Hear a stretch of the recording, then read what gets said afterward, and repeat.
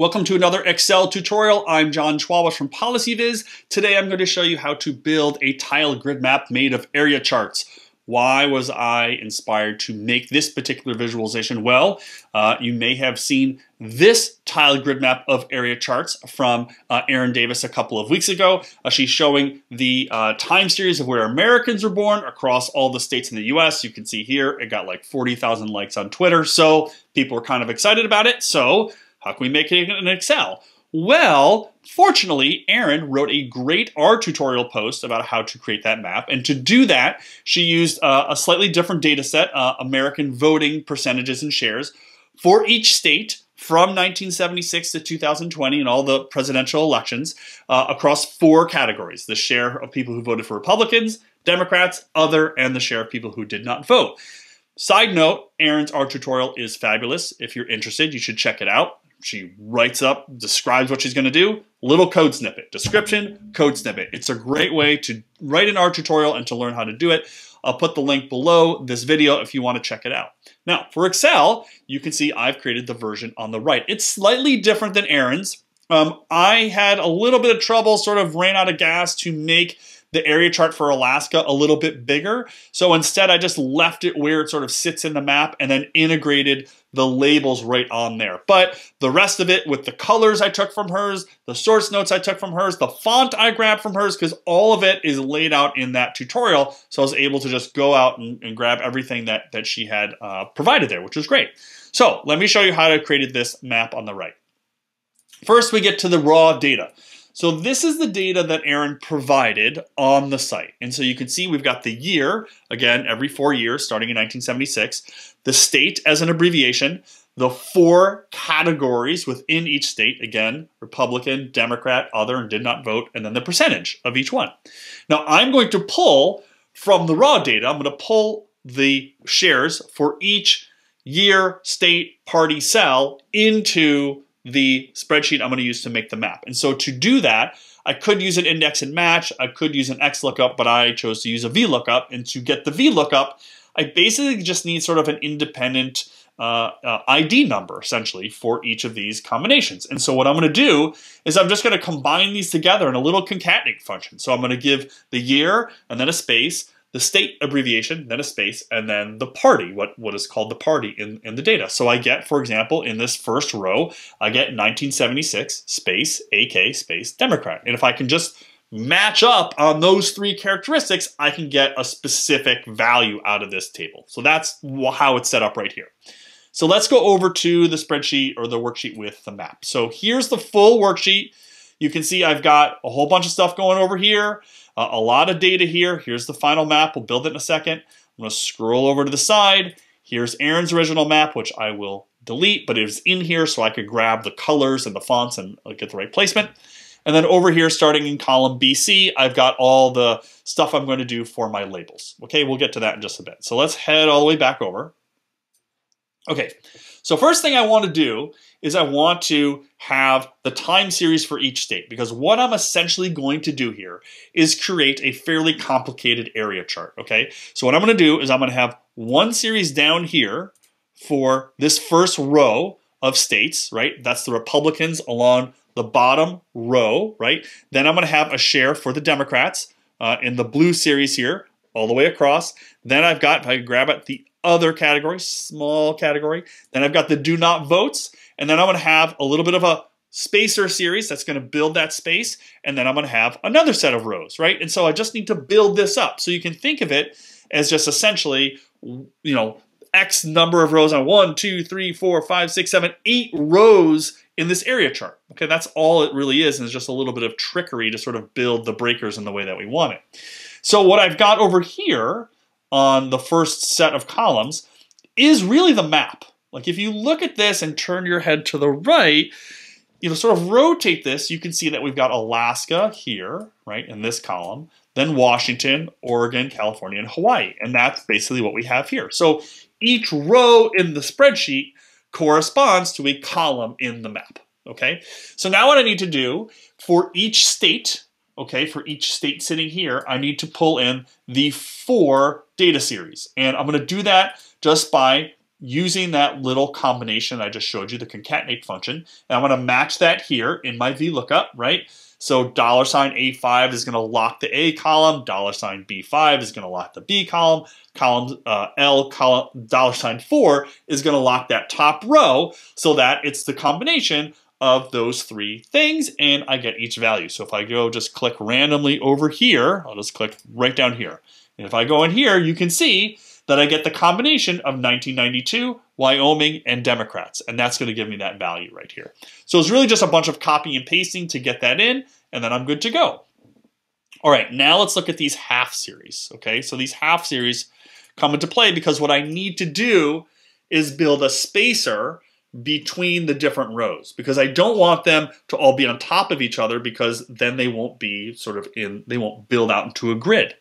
So I sort of just played around. You can see I have like a little bit of a reference point here. So this is basically says, okay, if this is not missing, give me what I sort of call the third, right? So I just kind of like playing around with like my different values, and for whatever reason when I was playing around I call it the third. And then if it's not missing, give me the full one. And so that's because here you can see for the full one I want this 1.15 to be the full piece, because the height of each state is 1, right? It's 100%. And so above that, I want to have 0.15. That's going to be the row spacing right there. And I can change that around, right? If I go in here and change this to, let's just say 0, right? I can change it. And you see how they're all on top of each other now. So they're still spaced correctly, but they're now adjacent because I don't have any space between them. So let's put that back to 0.15. And so you can see that I just had to build each of these all the way across. And so if you can sort of see this map. If I zoom all the way out, if you look closely, you can see, again, if you turn your head this way, the map is laid out right here. So the map in the spreadsheet is just turned 90 degrees. So let's zoom back in so you can see that. So once I do that, I basically have this map set up. Now, what about the vertical spacing? Well, my initial thought was to use the technique I showed in a video from the other day, which was to add another series to the area charts, set it to 0, and pop it to the secondary axis, and that will give me my spacer. The problem is I'm going to use a scatter plot to add a bunch of labels and to add all these state abbreviations. And so I can't, in Excel, combine an area chart on the primary axis, an area chart on the secondary axis, and a scatter plot. I couldn't do all that. So instead what I'm going to do is I'm going to add a scatter plot that's going to sit at the top, and I'm going to use some error bars. And if you've ever seen me do some of these tutorials, you know I'm a big fan of using error bars. So let's scroll all the way over and figure out where are those error bars to give me the vertical spacers. So they are sitting right here in the breaker series. So I'm going to grab my chart, go to Format, and go to that breaker series. I have to scroll all the way down. And you can see they're sitting up at the top. So I'm going to put those back on so you can see them. So I'm going to go Format and grab that paint can and turn those markers back on. And now I have those little squares there. And so what I do is I'm just using the scatter plot as a way to add these error bars. And so the X values, it's really just every 13, right? Because I've got 12 years, and then the 13 is the next one. And so it's just just multiplying it by 13. And then the Y is going to be the very top, right? And so it's really just figuring out where I want to put it. And then I'm going to have an error bar in here. And if I go back to my Format tab and grab my error bars right here, and change the color so you can see them, make them blue. Yes, I'd like to continue Excel, thanks for asking. You can see here are my error bars, and basically I just made them big so that they would fit, and then change the color so that they match that background. And so I just needed to do that. And that's really all there is to it. So I know it sounds complicated maybe on first glance, but really it's not. It's really just creating a new scatter plot series, and I'm gonna have to turn this all the way back. There we go. Maybe I have that the wrong color. I think I need that lighter color. There we go. Setting up those scatter plots, putting them in the right spot, and then setting those error bars to go all the way down. And I'm going to make that none, and so that disappears. All right, what else? We need to put these abbreviations in each state. And so this takes a little bit of work. And so what I need to do is figure out, again, the X position and the Y position, right? And so let's take a look at some of our favorite states here for the map. And so we're gonna start by looking at Alaska, and I will highlight this so you can see it very clearly. So I have hard-coded, just the way I did this for the slope chart tile grid map, which you can check out separately. I hard-coded the row and column, right? So the row across, this is the 8th row all the way at the top, and it's the first column in the map. And then I have to position the X value. And so there's a very little bit of math here. So I'm just gonna multiply this by 12 to get it over to the right side. And then I'm gonna move it back just a little bit. So if you can see here, I've got BF5, which is the first column, times 12.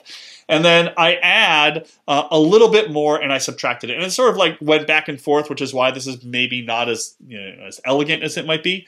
But you can see here, if I change this from -4 to -0, just leave it, you will see how Alaska moves all the way over, right? So I want to push that back a little bit. So that's the way I did that. And so that gives me the X dimension all the way down. And then the Y dimension, similar sort of thing. I'm going to take the row and I'm just going to basically play around with where I want this. You can see that I have this sort of fixed thing of subtracting 0.8. Let's subtract instead 1.8 and see what happens. And so you can see that moves the Alaska thing, the Alaska label all the way down. So this is a little bit of figuring out where that bottom part is of the square and then just taking this, in this case a 0.8, and in this case over here a -4, and then just moving it around just a little bit. Remember that this graph, right, each square is from 0 to 1. So I don't have to use a lot of changes along the vertical dimension, but the horizontal dimension, it's however many years I have here. I don't even remember. Let's do a little quick count here. 12 years times however many columns I have. So there's a lot of data along the rows, a little bit less around the columns. Last thing is to add my labels. And again, I could just bring this into PowerPoint or Figma or Illustrator or whatever to add these labels, but can we do it in Excel without having to use another tool, without having to use text boxes or something like that? And the answer is yes. So let me show you that little set of scatter plots. Same sort of thing. You can see here I have them labeled. You can see all the way down to the bottom left here, I've got the parties, years, and percents. So the parties right here, I'm going to turn those on so you can see them. You can see that there's 4. I'm going to zoom in so you can see that. There's 4 points there. Let's go back and let's zoom in on the years. There's going to be 2 here. Let's turn those on. There they are. And let's go all the way down again and grab the percents and turn those on. And here, again, it's a little bit of math, but it's also a little bit of eyeballing in this case of where exactly I want to put all these labels. So I know that for the party labels, I want it to be in the 12th position because that's the last year here. Remember again, and check out some other videos to learn more about this, along the X dimension is position. It's not the year. So this is not 2020. This is the 12th position in the chart. So I set that up there. For years, again, I want it on the first, sort of the vertical axis and the horizontal, and the right vertical axis and the left vertical axis. So that's 1 and 12. And I want the percents to be on that first row as well, that first section as well. And then I just sort of play around with these spacing. Where do I want these? Well, I know I want these to be 8 because that's the row. And I know I don't want these to overlap a little bit. So I just, sort of tucked it up a little bit to make it 8.1. And that moves it up just a little bit. And then I play around. I played around with these. This is really, I guess I could have done calculate the share of Republicans in the last year divided by 2 and get it in the right spot. But I was really just like, at this point, I'm just sort of like, where is this going to look good? Does this look good here? I can move it up a little bit. And also I need to get the Democrat piece sort of sat right there. So, you can just kind of play around with this to figure out exactly where you want to have these different labels. And then you just hide the markers. And that's pretty much it. The rest of this, these are text boxes right here. I didn't feel like I needed to really add a scatter plot to do the text boxes here. And in this case, I use 2 text boxes because you can't control the leading in the spacing between the rows in the Excel text box. So I wanted to tuck this I right sort of in there between the O and the W. If we go back to how Aaron did it, you can see it's tucked right in there. So I use 2 text boxes to sort of tuck that in really closely. And same thing down here, added just a little text box with the source node. So that's it. That's, well, I say that's it, but now you've seen it. And so now really just think about to create this, you could create, 51, including DC, 51 different little area charts and try to arrange them and try to do all that. Kind of hard to do, I would say. Easier to set it up this way. I've set this up so that it's really fast and really easy. If I had new data, I could just update this and probably just do a few tweaks, and this map would be all set to go. So I hope you found this useful. I hope you can see how you can expand and really hack away at Excel to get it to make things that you want to make that are maybe not those standard things in that Excel drop-down menu. I put in some links below if you want to check them out. Check out Erin's work, check out her R tutorial if you're interested, and be sure to subscribe to this channel so you can learn more about visualizing your data in Excel, in Tableau, and communicating data more generally.